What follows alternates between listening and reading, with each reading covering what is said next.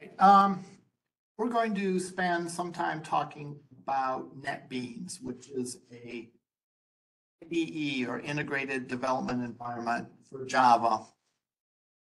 And it would be similar used for Java, like you might use Visual Studio to write C# programs.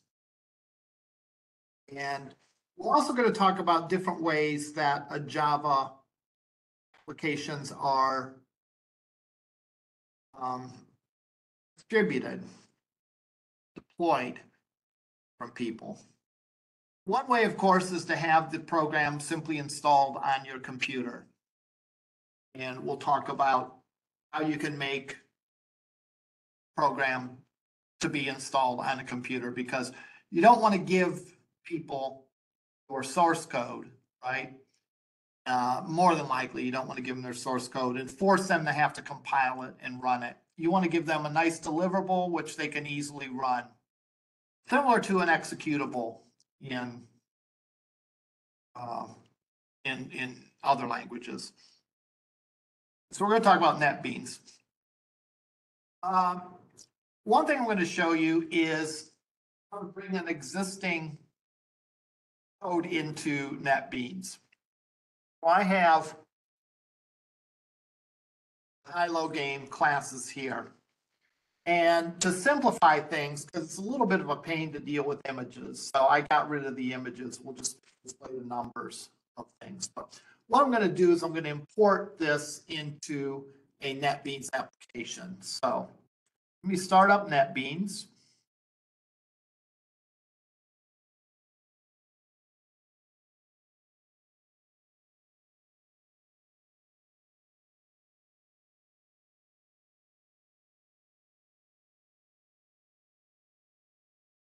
And I'm going to create an application, and then I'm going to import my code into it. So to add an application, I'm going to hit the project.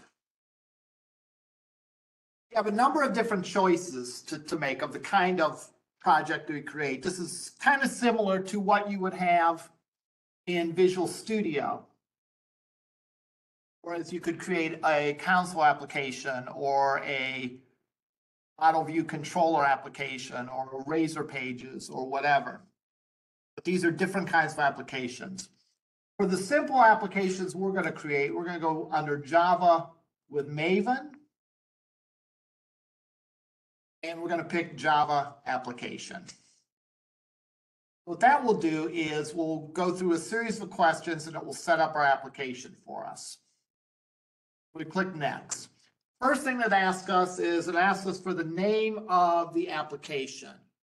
And since this is my high-low game, I'll call it high-low game. Where do I want to put it? Well, I'm going to put it in this class. I'm going to put it on my desktop. You know, you would put it wherever it made sense for you. Next thing you're asked for is for the group ID. And then you ask for a package. You group Java classes together that serve a particular function into what are called packages.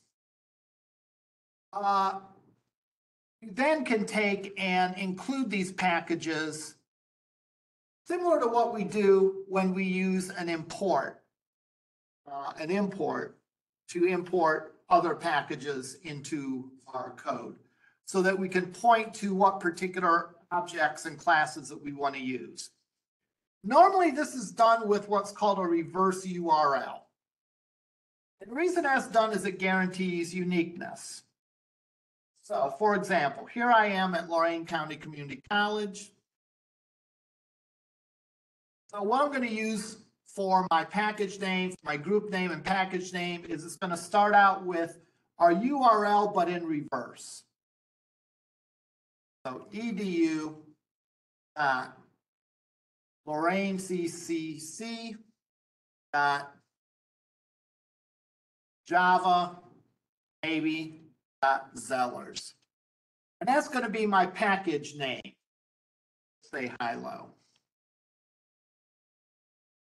that'll be the package name. So everything will be, all my classes that have to do with this application will be put into this package. Now, in larger applications, we may have multiple packages, but in this case, we're just going to deal with a single package. But notice that that's a URL, but in reverse. Normally, like the URL for Lorain Community would be lorainccc.edu, but it's written in reverse. This guarantees uniqueness. All right. So this is a way to keep my classes separate. So I'm the only Zellers here that does Java programming. So this would guarantee that this is my stuff and my stuff alone. All right. So that's the package name that we're going to use. So we'll go in here under package name and we'll put in the group ID of edu.lorainccc.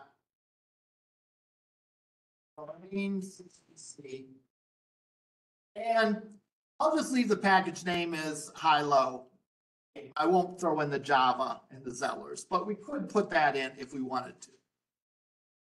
Now I'm going to click Finish, and it's going to create file structure for me in that folder, and we'll take a look at the file structure, and we'll outside of Netbeans, and we'll take a look at it inside of Netbeans as well. So I click Finish here. It does its thing, and it generates some folders. Generates a place for our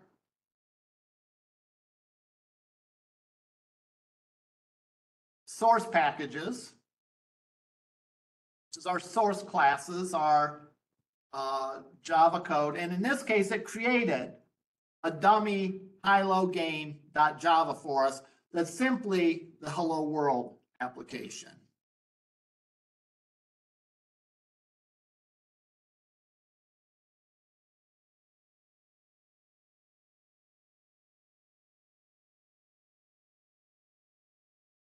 All right.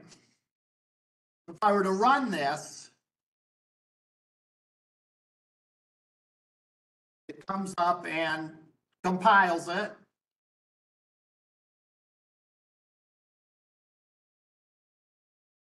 Does what it needs to do. And actually gives me a compile error.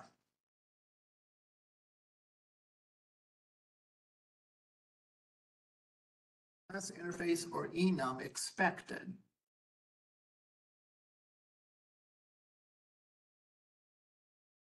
Oh, I must have added an extra character at the end of it.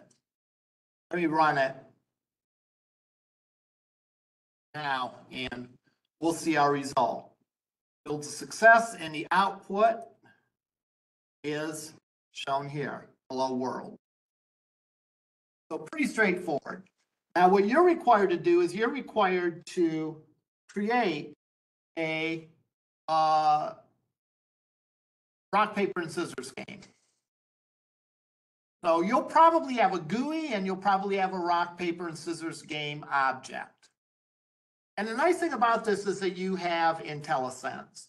If I were to create another class, for example, I would right mouse on this, say new Java class.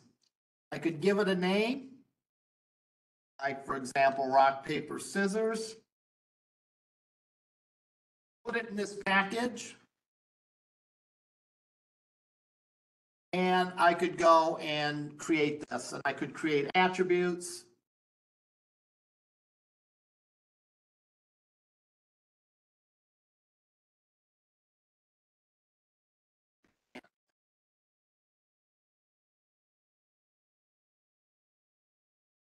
Create a method.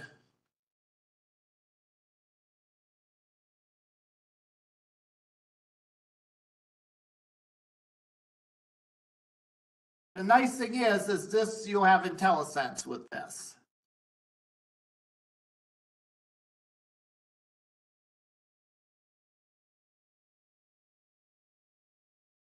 I'll just have to return hello. Notice I forget to put the semicolon. It tells me and it tells me it's missing a semicolon. So this will be useful in catching maybe some of the errors that you had through typing or through carelessness or whatever. Then what I can do here is if I say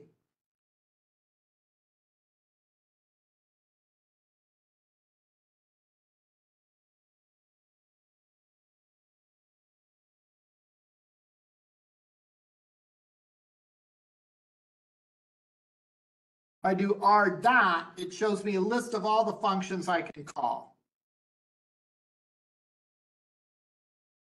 So I can see that say hello is one of the functions, and I can call that.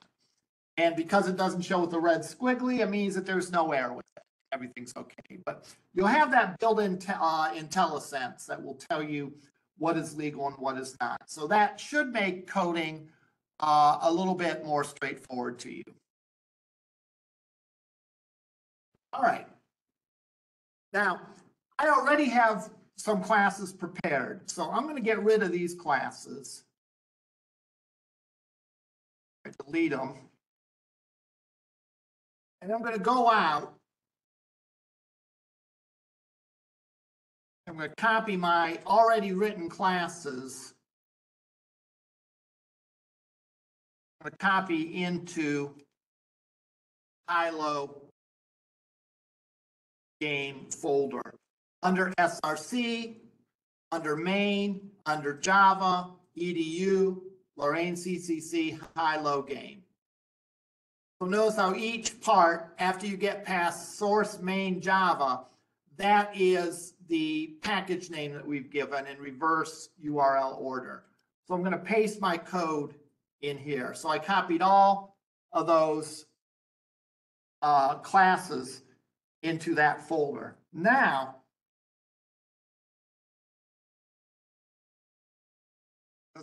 it does show them. And if I run it,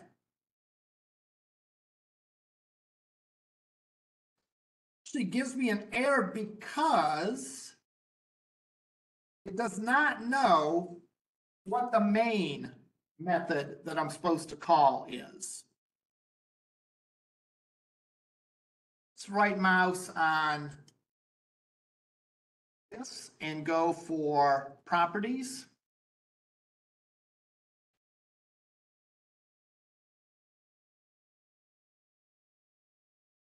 And under run, I have to choose my main class.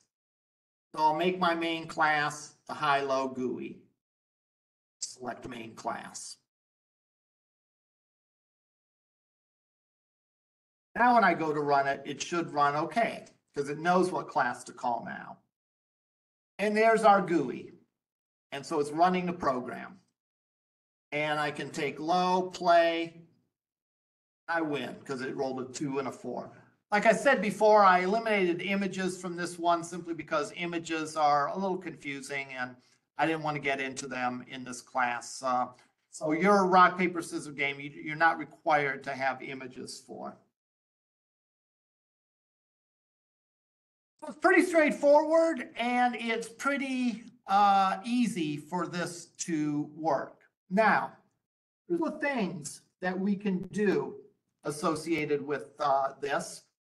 And one of the things that we can do is we can generate Javadocs. And let's see if I can find that.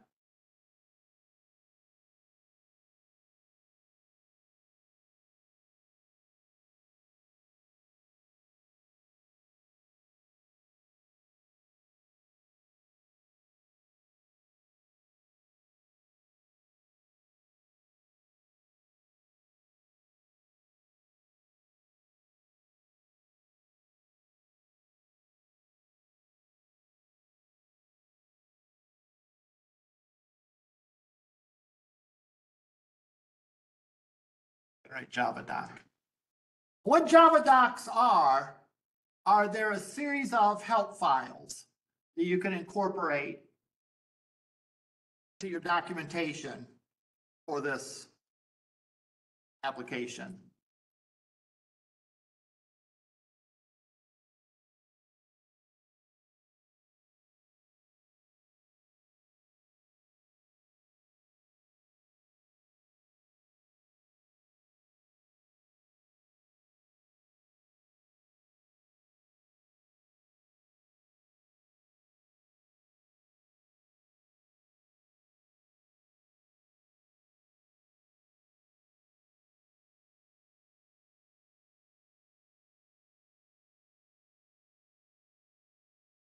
Oh, somehow got the package names incorrect.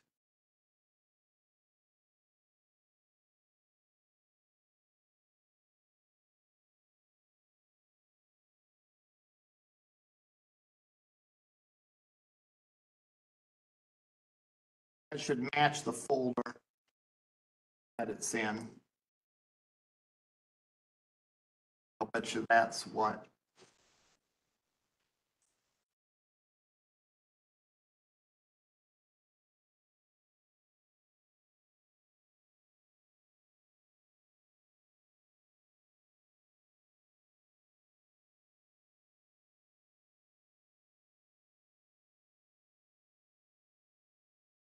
Now we're going to go and generate the Javadocs again.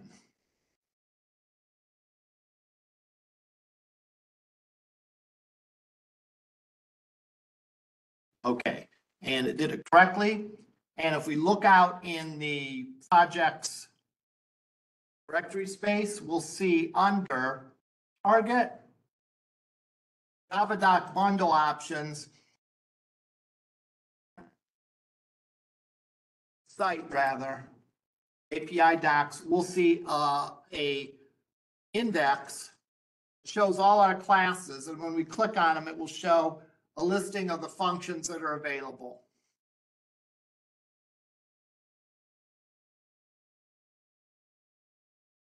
Shows the inheritance structure of this, all the implemented interfaces, so on down the line, as well as the properties and the methods.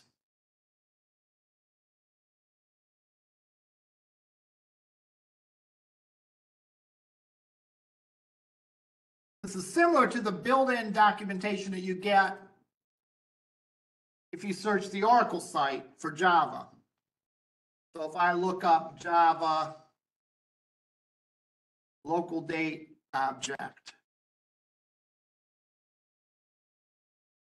date time object, this effectively is the same structure as that. We get a list of methods and so on down the line. I don't know why my phone is going crazy. I do apologize for that. This is a new phone. I'm going to try to turn off the volume of it because it's distracting me, if not you. All right.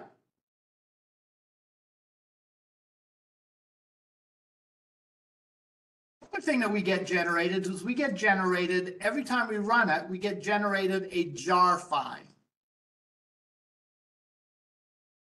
And jar stands for Java Archive. And if we look under target,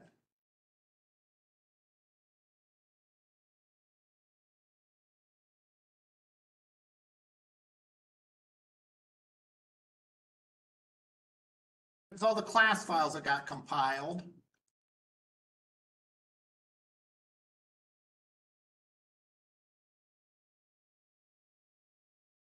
Oh, that's not it.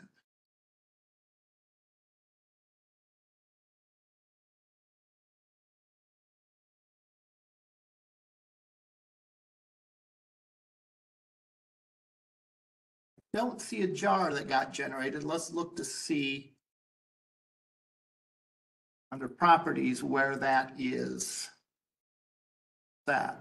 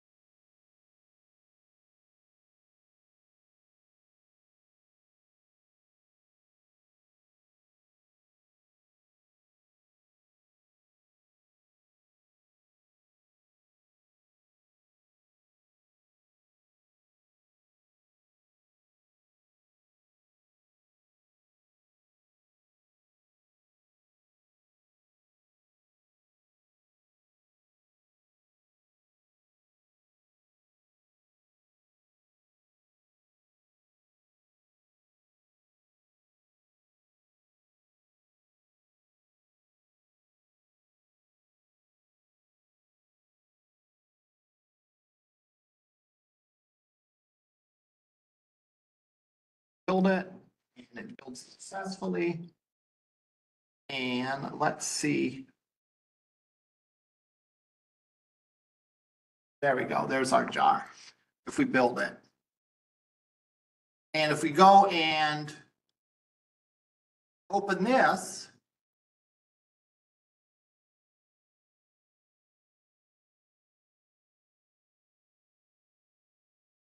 that is what you can give to someone else to install. I do think we missed a step here. I think we have to create a manifest.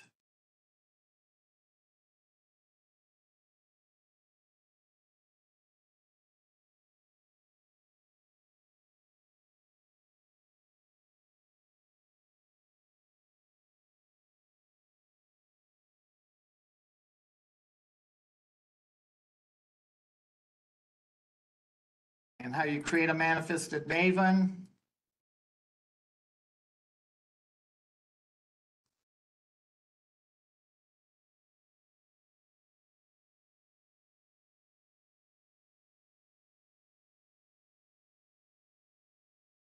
Down the following snippet to your POM XML file inside the project.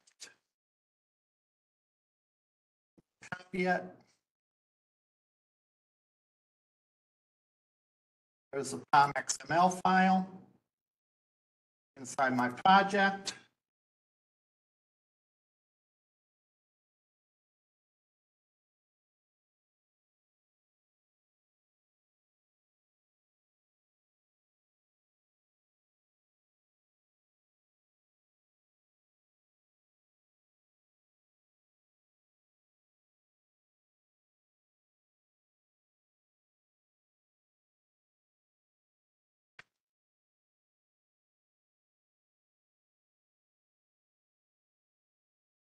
And you put the main class here, which is high-low GUI.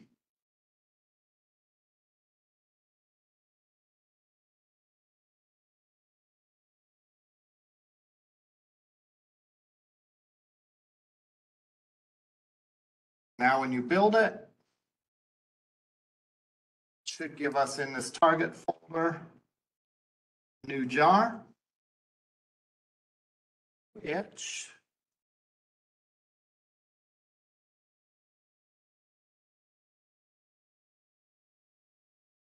Let me try to run it from the command line so I get any errors that happen.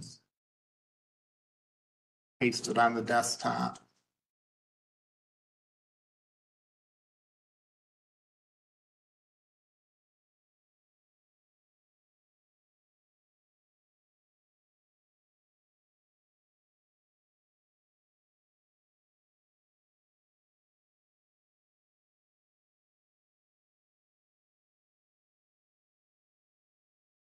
I could execute by saying Java-R.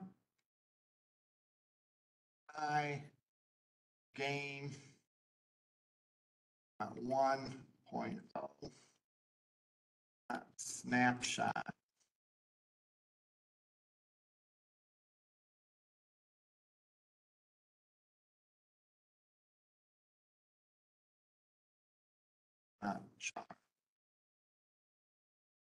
Not find class high-low GUI. I probably need to put the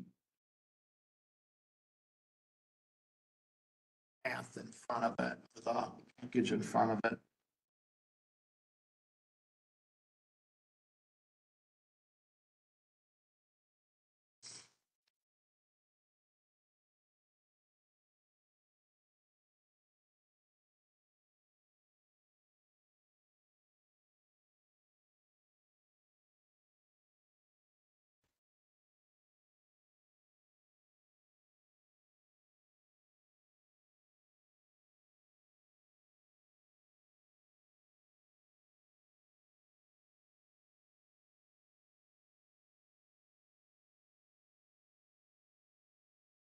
Set.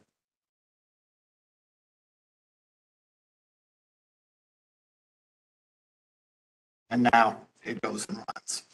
So The nice thing about creating a jar is that's all I have to give to distribute to someone if I want them to run it. All right. Now, there is a limitation, however, that you can only execute the jar if you have the Java runtime engine. So let's take a step back and let's talk about ways to deploy Java applications that we write.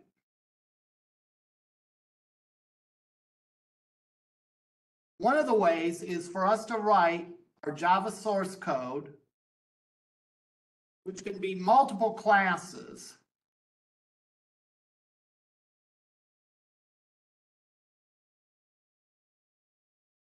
Many, many different class files in here. That all gets compiled into one jar. That jar then can be sent to any machine, in theory, any machine on any platform.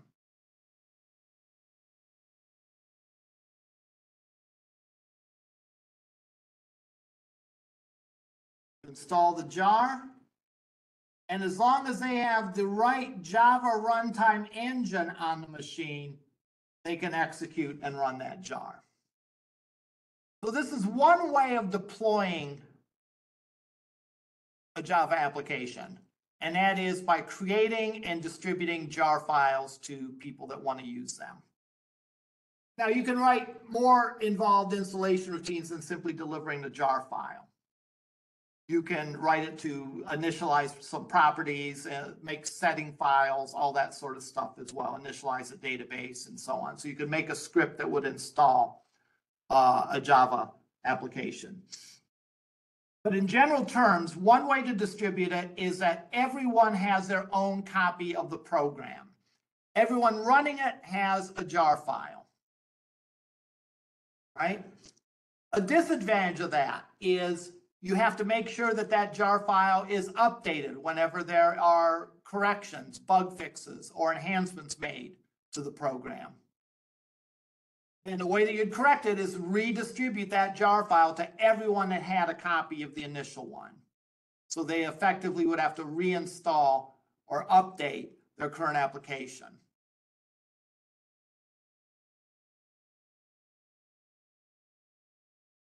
Right? So that would be one way of distributing it. The upside of it is it can run untethered. In other words, you don't have to be connected to the web to run the application because you actually have a copy of it locally. Another way to deploy these applications would be to create like a web interface and access the Java classes that you've written through a web GUI. Whereas the Java code only lived on the web server and it got processed by the web server. All right. That would have the advantage that no one would have to have a copy of the Java virtual machine. Only the web server would have to have it. It's easy to deploy changes because you would only need to deploy the changes to the web server. However, downside of that is you'd need to be connected to the web in order to run the program. You couldn't run it untethered. And again, these days that's becoming less and less of an issue because pretty much no matter what, you can, with your mobile devices or whatever, you can get a connection to the web and access to a web server somewhere.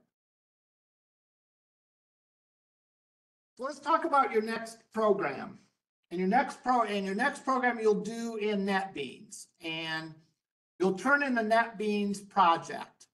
What do I mean by the Netbeans project? I mean everything contained in the project folder that you create. So in my case, you take this folder that contains source and target,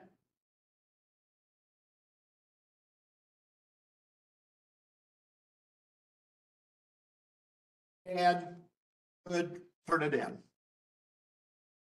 including the jar, and I think including the Javadocs. I don't recall if that was part of the assignment or not. Let me go check.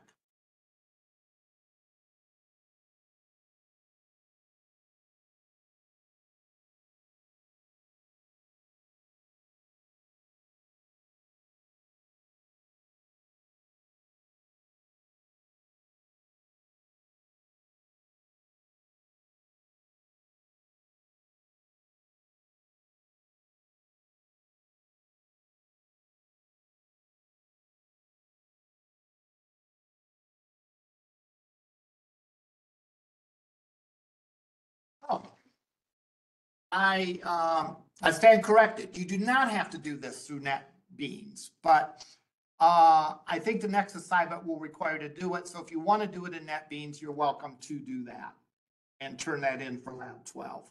But if you want to do this the old way, you can do it just through an editor in the command line. So you have that option. Do the lab either through Netbeans or through standard way that we have been so far. I got confused about what this lab required. I thought this lab required you to use Netbeans. So let's talk about what our classes are going to look like. We're going to have classes, at least.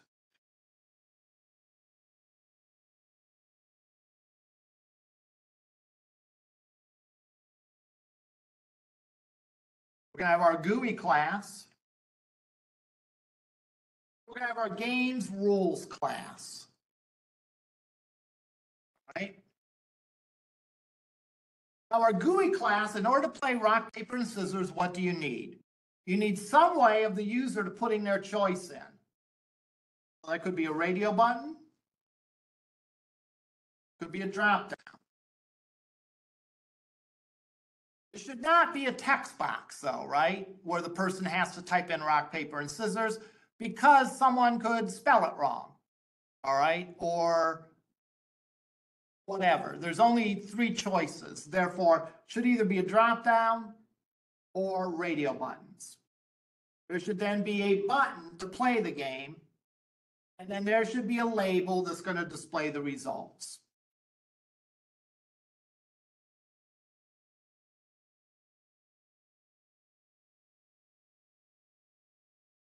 Will this GUI have all the checking to see, like, does rock beat paper, and does paper beat rock, does scissors beat paper, or whatever? No. All that will be in the rules object. This GUI will have a rules object. And there'll be a method on the rules object called play. It's going to accept the user's choice. What is the user's choice? You can do it a couple different ways. You can make it 0, 1, or 2 to be rock, paper, and scissors. Or you could use an enumeration.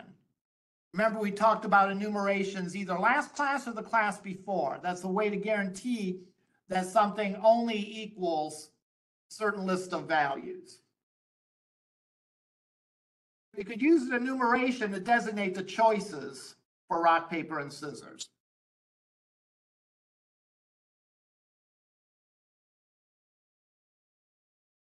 The play method will take whatever the user's choice was and evaluate it. It will first randomly generate computer's choice. Then it will have a series of if statements. If the user's choice equals the player's choice, then it's a tie. Otherwise, you'll follow the standard rules that, let's see, rock beats scissors, scissors beats paper, paper beats rock. I think that's the right ones. Then you return the results.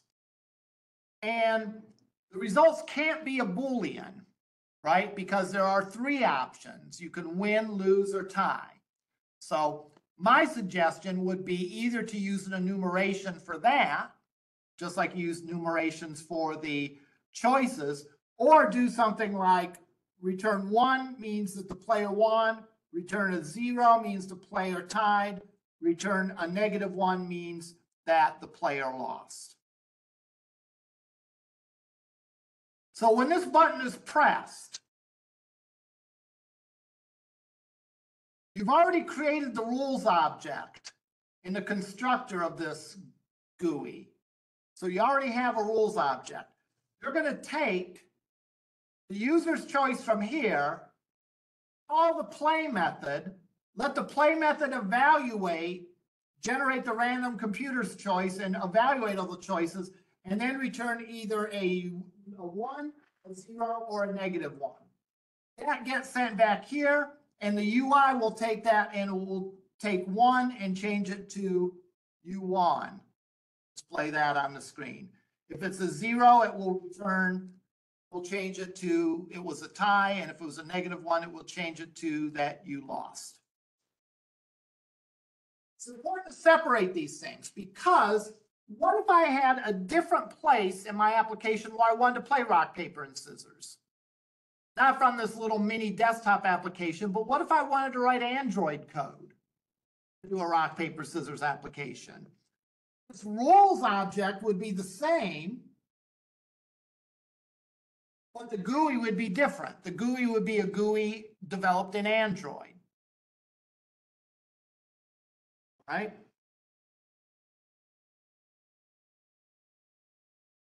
Remember that you can separate the business logic or the problem logic from the GUI logic,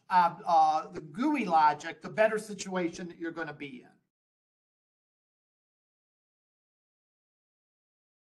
We've talked about one way that you can distribute a Java app. That is by creating a jar file and distributing that among the people who need to run it.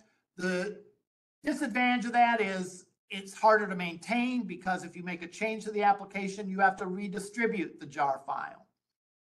There's also the restriction that everyone running the program has to have the Java runtime engine. Next week, we'll talk about Android a bit, and we will talk about Java web projects, things such as JSP pages and Java servlets. And we'll talk about the difference between those two and how those two work. Again, my mistake about Lab 12, you do not need to use Netbeans for it, but you're welcome to do Netbeans if you want to. Part of Lab 13 will almost certainly be to convert rock, paper, scissors into Netbeans. So you can just as well get a head start on it. All right, yes. We do have 2 Lab 12 in our. You have 2 Lab 12s. Oh. That's why, that's what you. That could very well be why I'm confused. Let me look. They're due to Wednesday.